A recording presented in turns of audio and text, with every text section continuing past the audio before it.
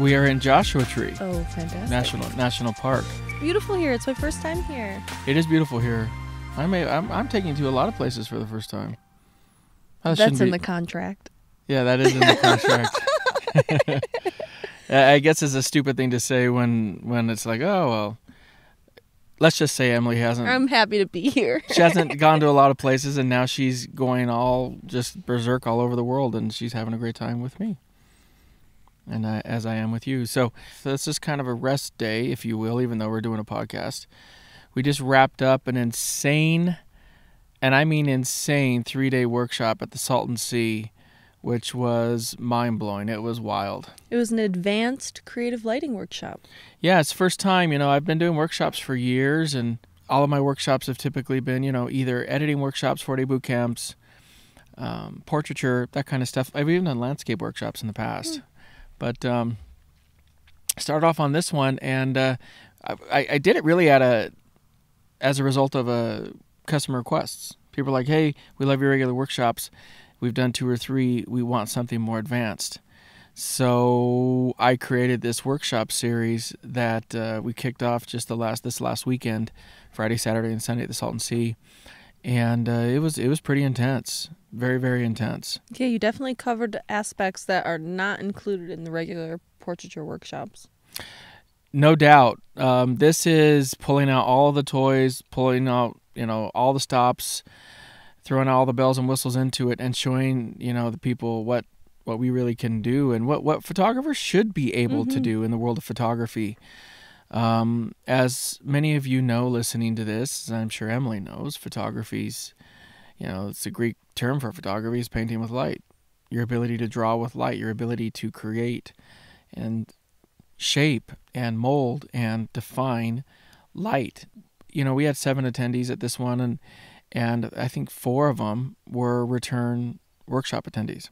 When we did the intros and talked about the workshop and kind of laid out the game plan for what we're going to do, what was very interesting was, they were very curious what's going to be different and what can we look forward to. And I kind of relayed a message to them that I think is pertinent for the photography industry, and that in this day and age, with the increases in innovation and technology, the barrier to entry and why the market is so saturated, the barrier to entry as a photographer is next to nothing now. And you can go from, because of the dynamic range that cameras possess, because of the intense focus mechanisms that exist within cameras now that currently, or just even when I started back in the archaic days of a decade ago, it was exponentially more difficult to focus, to light. We didn't have high-speed sync. We didn't have LED lighting. We didn't have LED flash. It was really quite a different era. And I know photographers listening to this, if you're an old timer, you may be saying, damn, Jason, you're talking 10 years ago. How about 30 years ago? And I guess what I'm here to say is it's insane how much the industry has changed. And, I was sharing a story with the workshop group about watching Joe McNally, videos of him out in the Sahara Desert. And for those who don't know, Joe McNally is a great photographer and Nikon guy.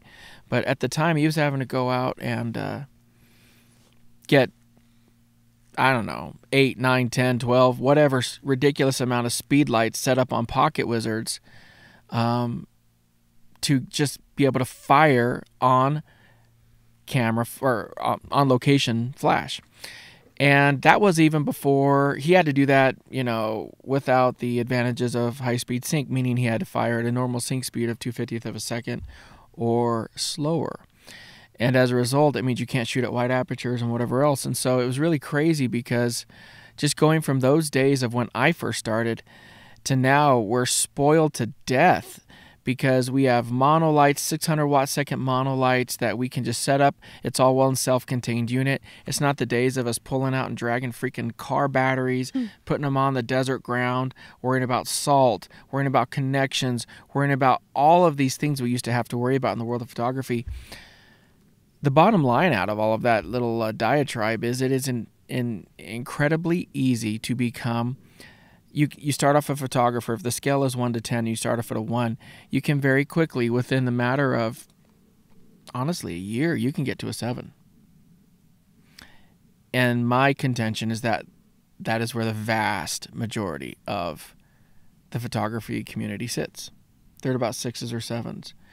And the reason they don't progress and they plateau is simply because they do not put in the effort to learn all of these additional things about photography that are vital to your growth and to your success. I mean, as a newer photographer, how does that strike you, Emily, to listen to that? And do you find it to be something that is intimidating to you? Are you excited? Are you excited to take this challenge with me? I mean, what are your thoughts? So I can completely agree with the fact that it's easy to become a 7 because technology now makes it simple to do so. Like the mirrorless cameras, the great focus systems, just as you described. Like it's not too difficult to be able to take a really nice image, but to be able to go past that point of being a 7 and to push through that and keep pushing yourself, that definitely requires some work. And I love being able to play with all the lights with you and learn that because before I started working with you, I moved to Oregon and I was away from my friends who I would like comfortably photograph and learn with back home in New York, and I found myself like plateauing. So it's just, I think that you teaching this like advanced creative lighting workshop really will benefit a lot of those photographers out there who are just sitting at that 7 and need the extra push to learn some more and break out of their comfort zone. Yeah, I think one of the things that I've said to people many times is that my biggest fear as a newer photographer was having somebody like you come to me, give me a request for whatever kind of a shot, and me just saying, well, I just don't know how to do that. So you make up whatever excuse. That's not my artistic vision. It's not what I want to do. Technically, I've heard photographers flat out, I've watched them do it. Marco Polo, this is Joshua Tree, someone's screaming at each other.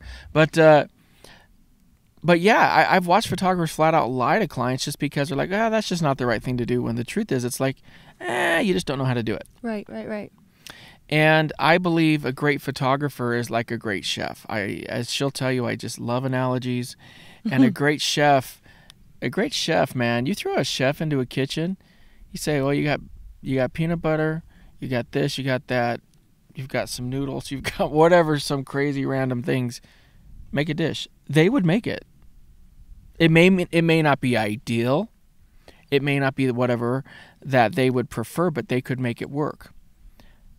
Likewise, if you put a great chef in a kitchen and you gave him or her all of the ingredients, that great chef, in my opinion, if we went to dinner and we're like, hey, we want you to make us this. Oh, now we want you to make us that. Oh, now we want you to make us this. And now we want you to make that. A great chef, no problem. They should be able to do that. And the same as a great photographer. If you're a business, if you're out there and you have clients, you should feel comfortable shooting a reception at a wedding or shooting at noon in the afternoon. Like, you got to figure out how to balance and work with all of those conditions given to you.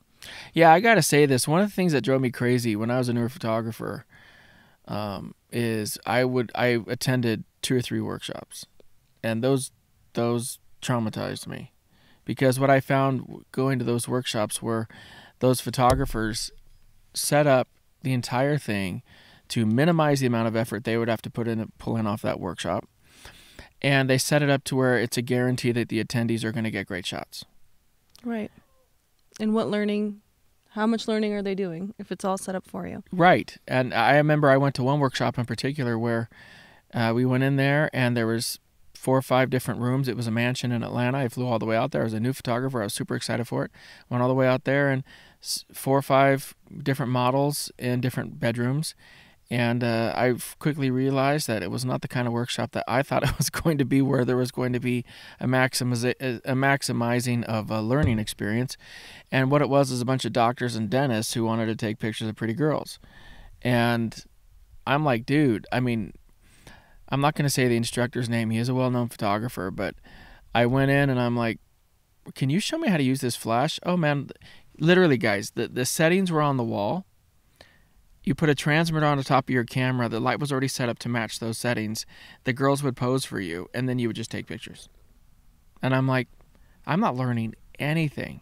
So I guess what Emily just said is very important. I mean, what we did the last couple of days is, and just follow me on this. This isn't pitching the workshop. This is talking to you about how to light for those listening and watching.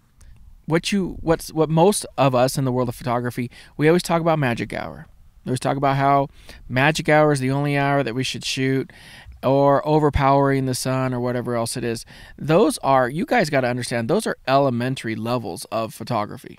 We're talking that's third, fourth grade, maybe. Once you've got high-speed sync flash down, and you think you're cooking with coconut oil, and you're just flying off to the races. And believe me, I watch it online. I watch the guys who are like, damn, I'm mother freaking good. And then they'll get a camera, they'll put it wide open, they'll pop that shutter speed up to 8,000ths of a second, they'll put their aperture wide open so they can shoot anywhere. They get a sexy hot chick, they just set her up, and then they're like, damn, I'm good. And they're firing a Godox flash or whatever. My response would be, okay, that's cool. What else? What's next? What's your follow-up? That's just my style. No, that's not your style. That's all you know how to do. And for those listening, if you fall into that category, don't be offended by that. Take my challenge to be more. Take my challenge to be more. And realize that is what makes you valuable, not what everyone else is doing, guys. That is a small tool in my toolkit. What I just described, yes, I've done that, but that is such a small tool in my toolkit. And so what you got to realize, it was funny, we're at the Salton Sea, very harsh conditions in the middle of the desert, and I kept saying to Emily, man, I need more harsh light. Right.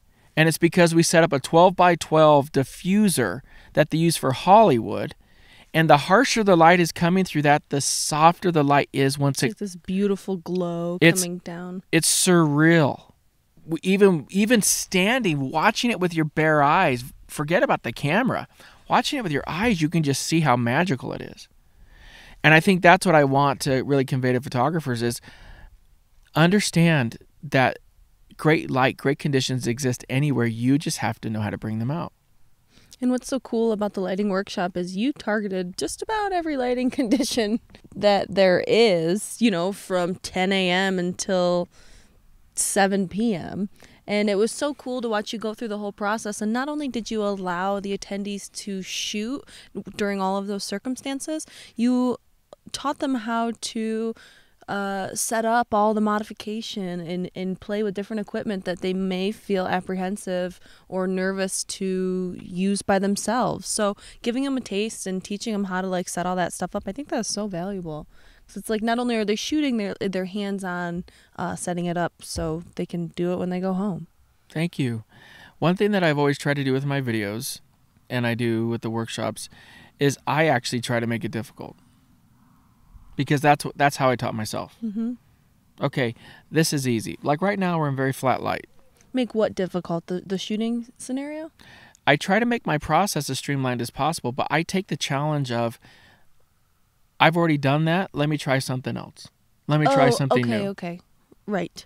I'm glad you clarified that. But yeah, it's, for example, the workshop. Let's go into a difficult scenario. Let's start the workshop at 4 o'clock. How are you going to learn if you're just doing everything that you're comfortable with? Well, on top of that, it's like, hey, let's start the workshop at, let's shoot indoors, and then when it gets close to magic hour, now we're going to go outside. Yeah, give me a break. That's not the reality of photography.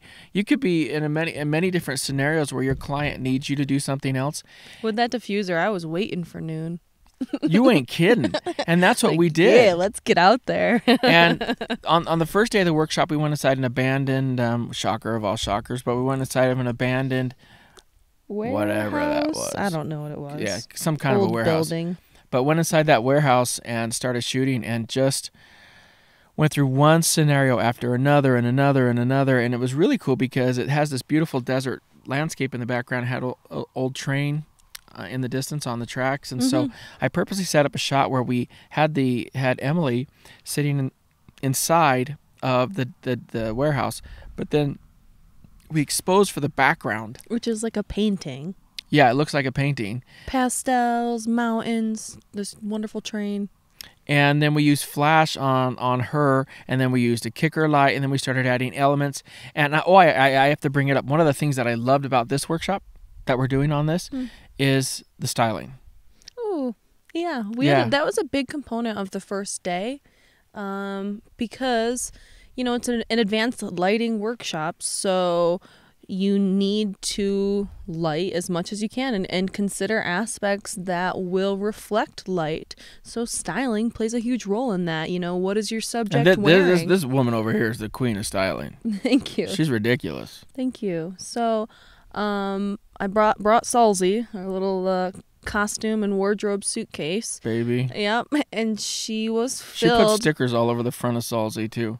And so if you guys ever come to a workshop and you have cool stickers, let's slap them on Salzy. Yeah, and Salzy, Salzy's nickname, just a quick little detour. We were in London, or not even London, we are somewhere in the UK, in Uck. And we went into a Sainsbury's, which is like their version of Walmart. We needed a new suitcase for Emily for, I can't remember why. And so we start pushing this black suitcase down. We're doing rolling tests with it in the aisles, and then after we left and got it, we're like, "What's Sainsbury's? Sounds like Salisbury steak." So it got the nickname of Salzy. Brought her home, and now she's Salzy. And so inside the wardrobe, you guys like Salzy. You guys like how I'm telling a story, and then Emily's like, "Okay, let's get back to this. Let's get back to business." We talked about this in Oceanside. Did we? Yeah, we did. Oh, well, senility's kicking in. That's all right. You got to pretend like, there's always first-time listeners out there. You're right about that. There's always first-time listeners. Did you love how she just Salzy. puts up with you? Inside of Salzy had a bucket full of accessories. And so, it's just like costume jewelry or things that make it so we are prepared to shoot everywhere we go. Totally. And one thing I'm going to add to that is I like to consider myself the MacGyver of photography. And one thing that Emily's adopted the role of is she's the MacGyver of styling. So when she tells you that she has outfits and jewelry and ways to body paint and ways to accessorize and everything within one single rolling suitcase, it's no joke. She really does. Yeah, and the reason I'm sharing this with you, because you guys can go out and do this too. It's a collaboration between you and your subject, or you and the model. And so my suitcase was not full of items for solely myself. I shared it and helped jazz up the other models who were there. So if you're out and about and you see some costume jewelry and you see some sparkles and glitter or different props, a cool basket or bucket or vase or just something that would photograph really, really well, I encourage you to get that and, go to secondhand stores. I love Let Go. And you're just always prepared. So then you can collaborate with your model or with your subject and be able to say, hey, here's some stuff. What can we create together? Like, this is what I have. This is what you have. Let's see what magic we can make. Yeah, we're not going to share all of our secrets. Some of them you do have to actually come to a workshop to do. Totally. But let's just say that she gets body painted by some flakes and some Mountain Dew. Yeah. You got to be quick with it and spontaneous, but at least prepared. So just think that through, Well, let's talk about that. The first night, when we were shooting inside the warehouse, with or without the attendees. Good point. The first night we went there and we pre-shot it the first night and had a crazy time. Because it's not good to make your clients guinea pigs, my friends. So we were out there before, scoping it out and finding all the good spots. Absolutely. There's this really cool stage-looking thing. And the really fun part is you can actually, it's like compound interest. The more you have, the more it grows. Okay. And cool. so compound interest in the world of artistic endeavors, you walk into an abandoned place where you've had a very talented artist paint something, and now you get to add on top of that. Love that. And that's what we did the first night. We went in there, and there was this beautiful mural that they had painted, and it looked like a stage. Yeah, right, it was so Ems? dynamic because the teeth were at the front of the stage. Like, how would you describe the wood that makes up the bottom of the stage? You know what it seemed like to me? It was like 3D. You watch you watch plays like kids put in school? Yeah. And then they have like the water come in front or whatever. Yeah. It was kind of like that, to where when you stood inside of there, if you're watching the video cast of this, if not, go to jacelanier.com/podcast. You'll see pictures from this shoot. It was this big blue thing. It was probably 16 feet wide, and they had painted big, beautiful eyes right in the center, or on the left and right. And then in the center, we put Emily, and then and in front of her were like teeth, but it's kind of broken out since it's abandoned. Mm-hmm. But and like the part that protruded out from the stage, like the base of it. Yeah, it was wild because it was all like kicked out. I was kind of standing where a stage would have been. But yeah, it was really cool. So I stood right in the middle of those two eyes, and I was a part of the environment. Yeah, it was really cool. And that's something that we talk a lot about. If there's one thing we try to do, it's try to create organic work, meaning like we're sitting here at Joshua Tree. What we would want to do is incorporate aspects of Joshua Tree that are unique to Joshua Tree. And that means adorning her with some of the natural environment. It means, whether that means she rolls around in the sand. We use, of course, only stuff that's, okay to do, but use shrubbery, vegetation, stuff like that. Stuff that is part of the environment. Mm-hmm. Let's say there's sticks or shrubs or something that's fallen off of and it's no longer attached to a plant. I'd have no problem, putting that on your outfit and whatever else. Right. And making that. And we did something very similar in the abandoned building. There was like lots of metal and debris all around, and so you're right. I adorned myself with some, I don't know, metal wire. Coil. Yeah, coil. And I'm dragging coil through the warehouse and say, hey, let's wrap this around you. Yeah. Or found a bed frame, and that was another part of the shoot. Mm-hmm. Grabbed a bed frame and made it like a little wall behind me. It looked cool in the frame. It was just really cool. And then the next night we took the group back there. We did a whole session on teaching them, and then we went through and I didn't want to use that same stage since we'd done that. Right. So there was this little window-looking thing, but it was pushed against the wall. Yeah, like half of a house kind of thing, like a wall of a house. Yeah. There was siding on the inside. Now that you say that, It was crazy. yeah, very interesting. So I went over there and Like a fake little movie set. yeah. So I went over there and I pushed against it and created a space. He's ripping it off the wall. Yeah, Emily's so cute. She comes over. She's like, "Let me help you," and I'm like, "No." Please step away. I said, if anybody's gonna have stuff fall on them, because I really was moving the walls of that place. Yeah. And I'm like, if anybody's gonna get hurt, I don't want it to be you. And so I made a good spectator. you did. Thank you. Excellent spectator. She gave me the golf clap. But it's almost scary how fast I can tell Emily, hey, I have an idea. And she's like, here we go. And I'm like, and I'm like, I have an idea. Let's shoot this. So it was really fun because we were shooting Cassandra and we're doing all that. And I'm like, hey, we should, I just kind of look at you and we're like, okay, we're shooting. And so she's like, okay. And I'm readily prepared. So I dive into Salzy and I grab She grab comes an back. outfit. She's dressed something like this. Just, like normal she shooting has a black clothes. jean. I remember you had black jeans and black top on. Yeah. And she comes back with this sparkle corset thing with these gold shorty shorts with A blue tutu. a blue tutu, and all of a sudden she's rocking it on this thing, and it's just like insane. And I'm using like 7 lights. In the course of like 3 minutes, and I body painted up real fast. That's what I'm saying. She goes away and she comes back, and within 3 minutes, 2-3 minutes, she's completely redressed herself. And we're not just talking clothes. She changes who she is. It's really, you would have been an excellent chameleon. Thank you. Maybe I was in a past life. Maybe you're a shapeshifter. You know what that is? Yeah. Do you?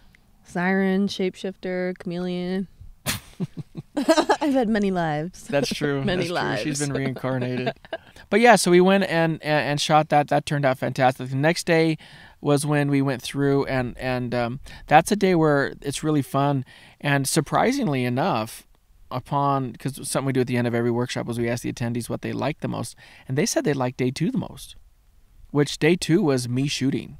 And the whole purpose of that is I stopped shooting a lot at the workshops. And the reason I stopped doing it is I wanted to make myself available. And the feedback that I was getting after doing that for a little while was, man, we really learn a lot by watching. Yeah. People get really excited, and when you're creating, I can understand why they want to shoot behind you and just be able to photograph what's going on. However, they're so into their camera, they're not really paying attention to how you're lighting something and why you're doing it, and the fundamentals behind that. So I think that this group was so interested in leaving their cameras, like, letting their cameras be out of their hands so they could watch, really benefited them. And the biggest piece to that, they weren't just watching, they were participating. Right.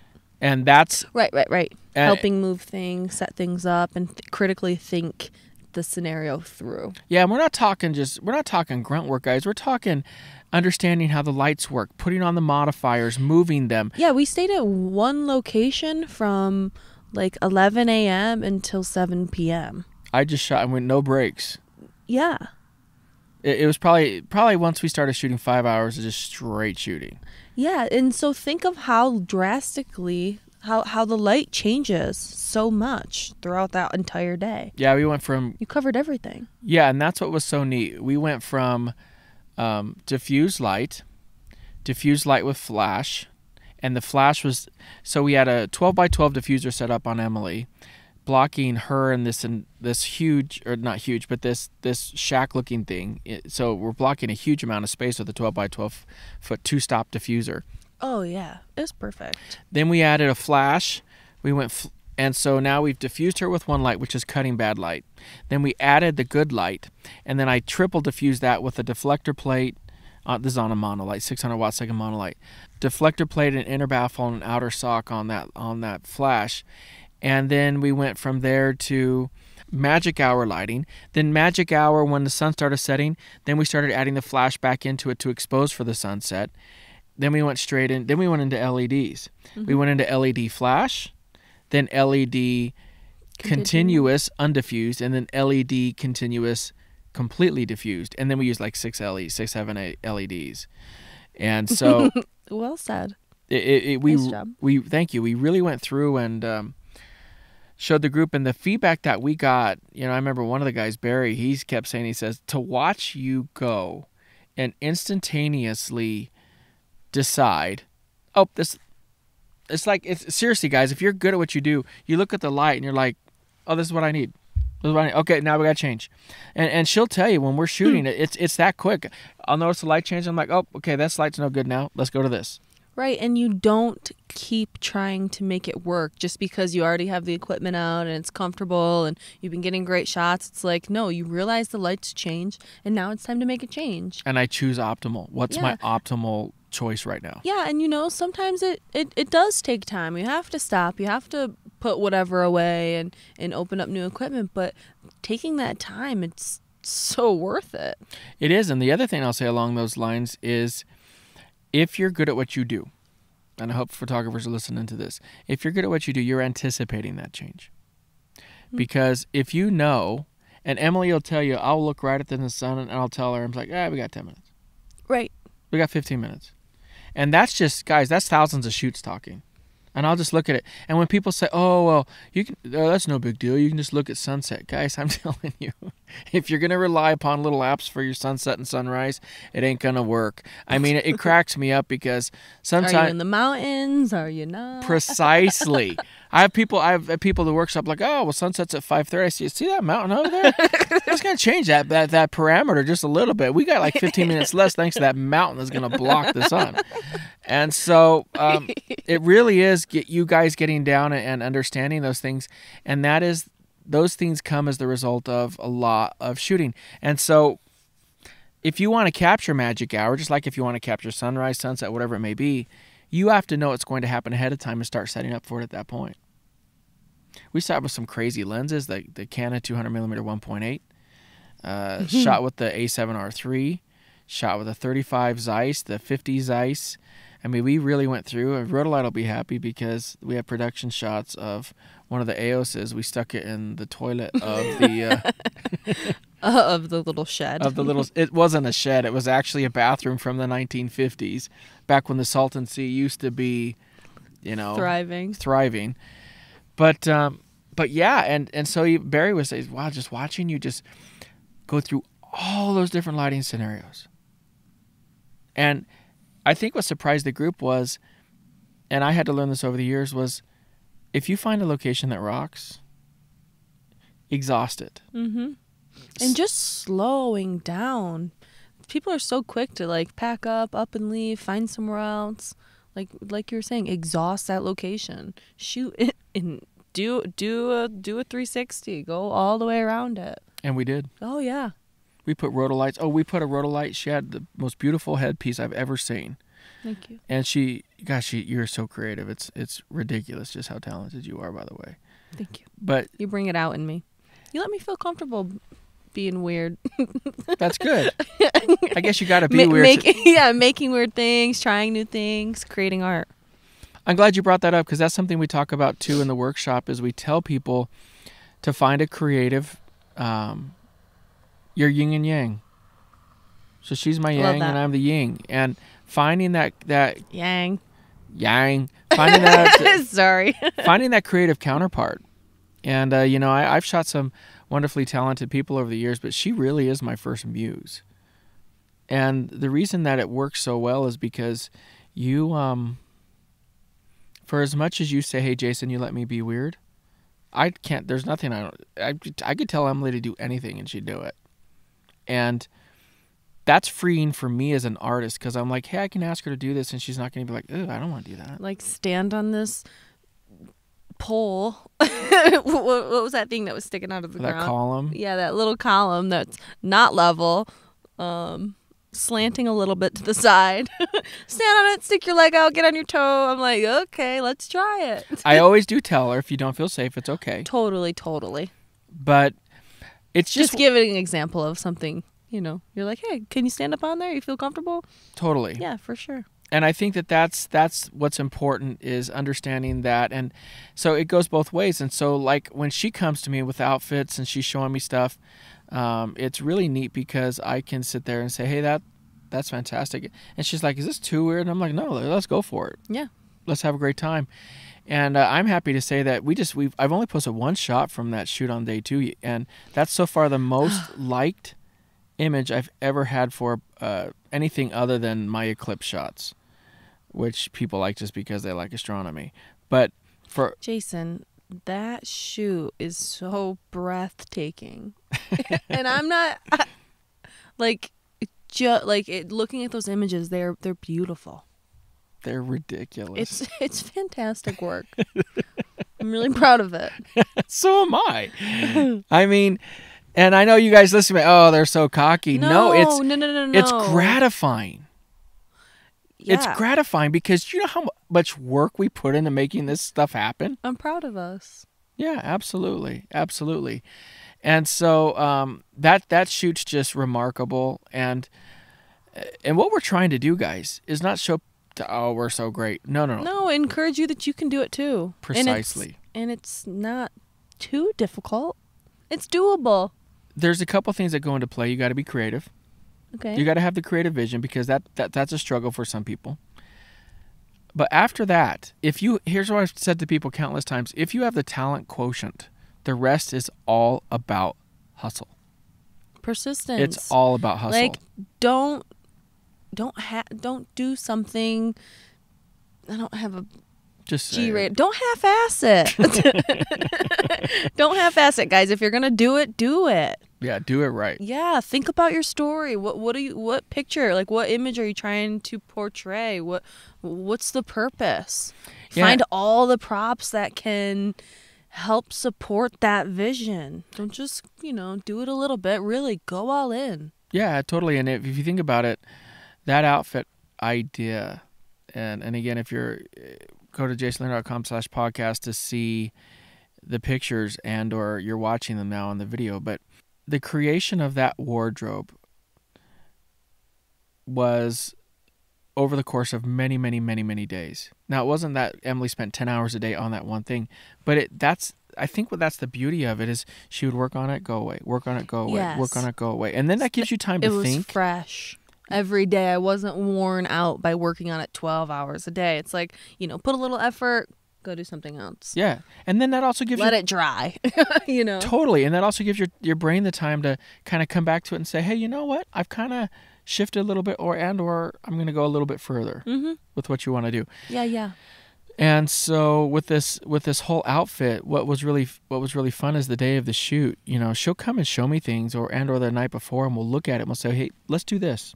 Let's Like, try this. what else do we need? You know, the sprinkles and cherry on top. What else can we add? And so we'll stand, like, I'll put it on and he'll look at it, and together we came up with, hey, how about we glue some flowers on the legs? So, you know, moments before the shoot, no, that was the night before, I was gluing some flowers on the legs, had a few extra flowers, and right before we went out the very next day, I glued it right onto my shirt, like, you know, 5 minutes before we got into the car. Totally. It's those last minute things, we're like, oh, let's just add that. And speaking of that organic nature that we like to bring to the shoots, tying things in together, you know, we get out there to the shoot location, and we had a jar of Vaseline, and we used it as we used it as adhesive. Yeah. And so I got Vaseline with a little paintbrush. Because you have to be resourceful. Like, we're always out on the road, work with what you have. So we're like, hey, here's some Vaseline. Yeah, so I got the Vaseline with a little paintbrush, started painting it on her arms, legs, and just putting the Vaseline on, and then I grabbed the white sand from the Salton Sea, crumbled it up, and I just literally started throwing it. Yeah, on my headpiece. To texturize and to connect her. Yeah, like my outfit was, you know, I had just put everything together so it's still clean. It looks new. We need to dirty it up a little bit so I fit the environment. Yeah. And that's exactly what we did. Emmy's so fun. She'll always say to me, Jason, tell me a story. Tell me a story. And so I feel like a dad. It's like I have to constantly create stories and just tell a story. But that puts my mind in the right place. Yeah, and I'll just make it up. And I can tell when I've hit pay dirt with her, because I can see, I can hear, I can feel her buy-in when I found the right storyline. And she changes and she moves and she emotes differently once I've connected her to that storyline. One of my favorite things that you shared, thank you for that. One of my favorite things that you say about photographers needing to do, and you do it so well, is bringing out the happiness and joy and buy-in to the shooting scenario from the inside, bringing it out from the inside. You can see it in their eyes. And you do that so well. Because I can feel it too. It's even though I can't see it, I can feel when my eyes are like when they're lit up. Alive. Yeah, when I come alive, when I've hit that buy-in point. Yeah, and the beautiful thing about us doing this podcast together is, if you're a photographer listening to this, I can't say this strongly enough. If you can get your head into their perspective, it will change the way you shoot, and it'll change what you bring out of them and make it 10 times better. I promise you that. But just thinking, oh, this is kind of my show, my thing, my this, my that. I know I'm the boss. I know all that. It doesn't matter. I've completely brought her in for a complete co-collaboration, and I think you would say that would you say that I do that with you? Oh, absolutely. I don't like try to be a boss to you. I come up with ideas and you usually listen to the majority of my ideas. Well, usually she'll come up to me with my idea, and I understand. Expand from it. Yeah, she'll come up to me with an idea, and I know when she's coming to me, it's like, I need you to emotionally, financially, and artistically get my back on this. Support me on this. Yeah. So I understand that's a 3-pronged approach. I'm like, I'm going to have to pay for it. I'm going to have to devote logistics and time to shooting it. And artistically, I have to buy into it. Yeah, because if he's not sold on it, then I can feel that too. If you're not thrilled and you don't love it, now I'm going to feel self-conscious about this crazy thing that's on my head or whatever, you know? You're absolutely right. And that's why it requires that mutual buy-in. And so what you're watching is we come up with ideas. We'll talk about a location that we're going to want to shoot. She'll start sending me ideas, texting me pictures, all sorts of stuff. And before you know it, we're creating a collaboration, and what we're really advocating to the world of photography, and I really want this to come through in this podcast. This is the charge and the mission statement for us. we are not accepting it from ourselves. So it's, Emily, let's just be candid. You're obviously attractive. Thank you. You have a nice shirt on right now. It's not revealing or anything, but it's a pretty shirt. Just like a flannel. Right? Yeah, we could kill a shootout here. We could kill a shootout here right now. Yeah, let's go crush it. Right? No. And I could pull out my flash. I could set it up, shoot it at 1.4. It'd be great. It would be an 8.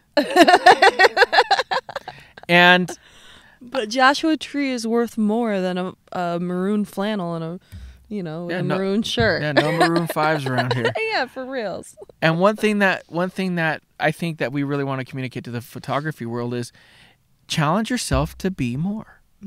Because we challenge ourselves to be more. We really do. That one of the things they say about people who lose weight, they'll say the last 20 pounds are the hardest pounds to lose. And I said that when it comes to creativity and your growth as a photographer, it is really easy to go from 1 to 7 pretty quickly. Going from that 7 to a 10, that 8 to a 10, that is significantly more difficult. Because that's where you have to elevate your photography and you have to really delve into learning all of the lenses, all of the laws of compression and bokeh and lighting, diffusion, reflection, diffusion plus flash plus reflection, all of these different things, posing, styling, connection, communication. There are just, guys, that 7 to 10 is the leap. And that 7 to 10, if you're listening to this, you have to have an honest conversation with yourself and ask yourself, where am I? And please let me convey this as well.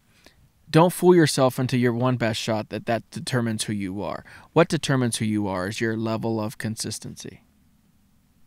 Are you delivering 10s on the regular, or are you delivering 7s and 6s and once in a while you hit a 9? You know what I mean? And that's the mark of a master. And they brought that up at the workshop. One of the guys, Dennis, said to us, it's very nice. He says, man, you guys are just crushing the work so great right now. How do you up it? And I made the comment to him, I said, if you think about, and I'm not saying we're Steven Spielberg, I'm not saying that. And I said to him, I said, well, when you watch a Spielberg movie, are you asking, did he, like when you're talking about somebody at the top of their game, did he get it better every time? Or is he meeting his standards? Because his standards are so high. Is he meeting his standards? And they thought about that. They're like, yeah, that's a really good point. And I think that's the goal, is to achieve a very high level of success, and then boom, just boom, boom, boom. Your shots, your movies, your everything, they're coming out at that level, and you're not letting yourself just settle. The last day of the workshop is all about the attendees. The attendee shot. They put everything that they learned, the combination of the styling, the lighting, what to use what at certain times of day. They combined a wardrobe. They combined all of that together to create their own awesome shoot. I got 3 models, and we set them up at different locations, different little stations, and the attendees had timed intervals to work with them, and they were large time chunks. They were, and the model to attendee ratio too was like one model for every 2 attendees. It was wild. 2 to 1.